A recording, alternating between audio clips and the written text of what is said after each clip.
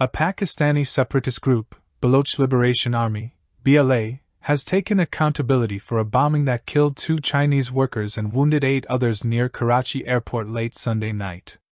The attack, targeting a group of Chinese engineers and investors, took place as they were leaving the airport and is believed to have been carried out by a suicide bomber.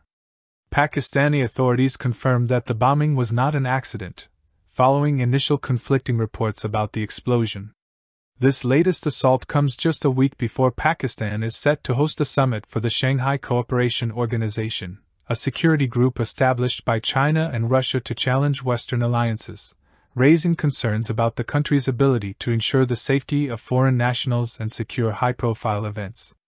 The BLA, which seeks independence for the southwestern Balochistan region, has a history of targeting both Pakistani security forces and Chinese nationals. Don't forget to follow us for more content.